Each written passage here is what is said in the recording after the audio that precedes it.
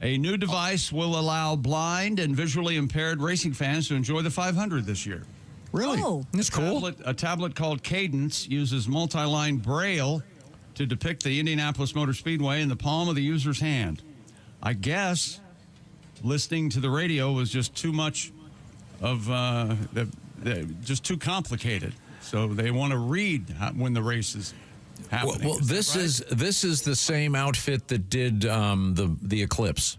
Dots move around the tablet to show the cars moving around the track.